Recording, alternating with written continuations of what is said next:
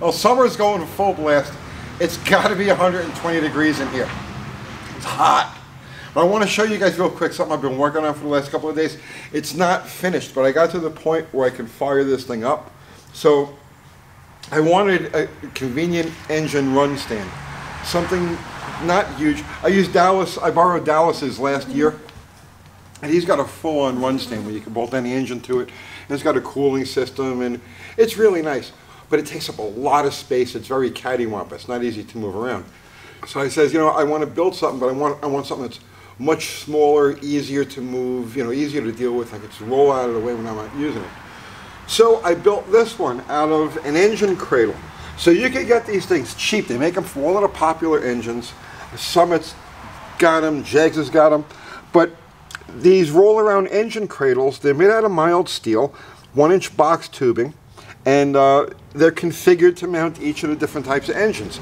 This one here is for a big block Chrysler. I have no idea where it came from. It just showed up here one day. So thanks to whoever dropped this thing off. But I figured, well, let me finally put it to use. So I mounted our 361 to it. And I built this, I guess, maybe 6 months ago or so, to use in our Mule car, and that's where it'll eventually end up. But for right now, it's going to be a Mule for carburetors, and that's really why the main reason I wanted to set this up, so that if I want to screw around with a carburetor or I have an issue, I can bolt on an engine real quick and have everything open and accessible, and I can monitor changes. So I say it's not finished yet. Two things are missing on this. The first is I'm not going to mount a radiator to it, but I am going to take that water pump housing and fit it so that I can use a water hose, just plug a garden hose into it and feed water to the engine that way. But for right now, that's not necessary. And then the other big thing is, right now, all I have is a dummy transmission on here. So this housing, this case, is only bolted here now to mount the starter. And I've got a manual transmission flywheel bolted to the crank on this.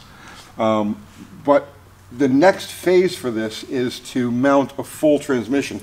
And I'm going to use this one, but I have an issue. What we're going to do is we're going to lock this thing in park. And, well, just for future reference, don't ever get into a debate with somebody like John Cope about transmissions, because he'll always be right. Tell me, yeah, I'll just jam the park rod in there and then leave it disconnected from the valve body, so this way the tranny will be locked in park and I can work the engine against the converter.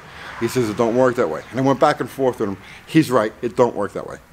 So I need to figure out some way to lock the parking pole into the output shaft on the transmission and then bolt that to the back of our deal. So this way I can play with torque converters, I can play with engine response against the converter. So that's the next phase. But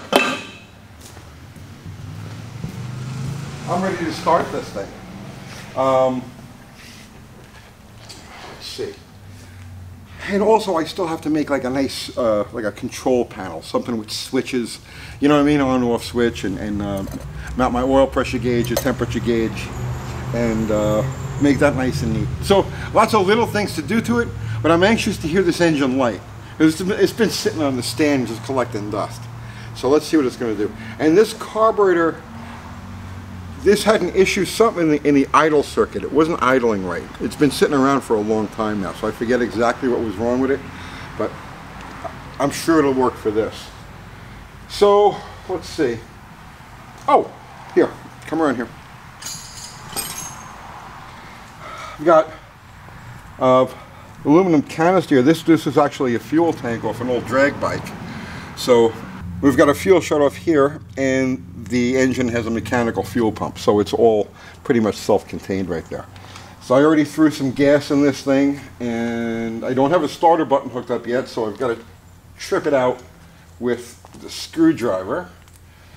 And I don't have ignition wired up yet, so we're going to use this jumper lead.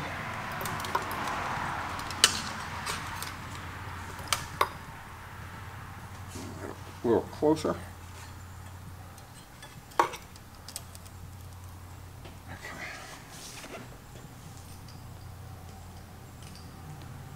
All right. Here goes nothing.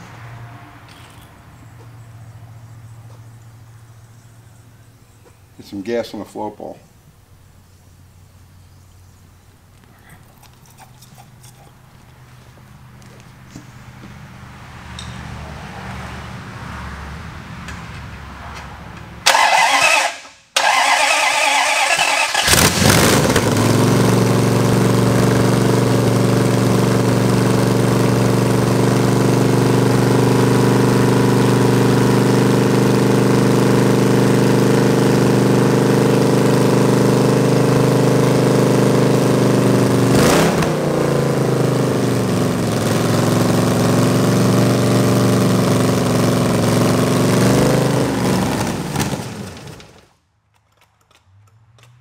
That's not bad. That's not bad for a first start.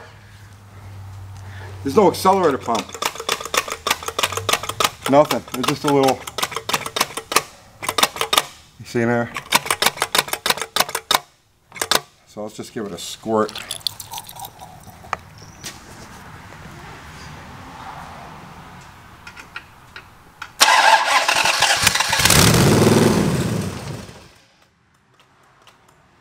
Huh.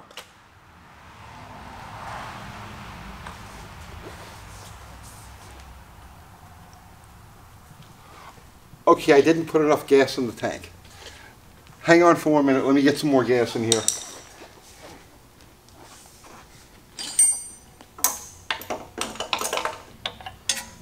It's not the kind of mistake you want to make during a camshaft break-in for sure, but luckily the cam on this thing is already well broken in. It's already been in a few different engines.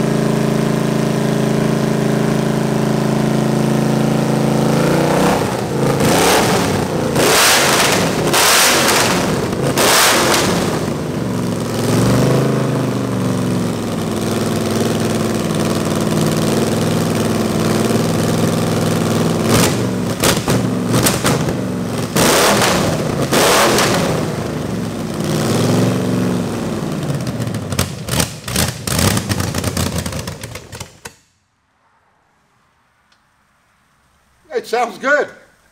It sounds good. Obviously, it won't idle, and I've got no accelerator pump really. So, and we got a leak here. We got a nice leak out of the bowl. So, carburetor is going to need a lot of work. But our motor sounds good, runs good. You know, this is like the perfect man cave accessory, right? So that's it. Like I said, I just wanted to show you guys what I was working on real quick. And my total investment in this, obviously I had a lot of stuff laying around, but my total investment in this is like less than $100. And you could buy one of these dollies. They're listed for like $49 on Jegs. I saw them. So you know, plus shipping, of course. But yeah, it's perfect, nice little all-around setup for testing anything you need to test. I'll see you tomorrow.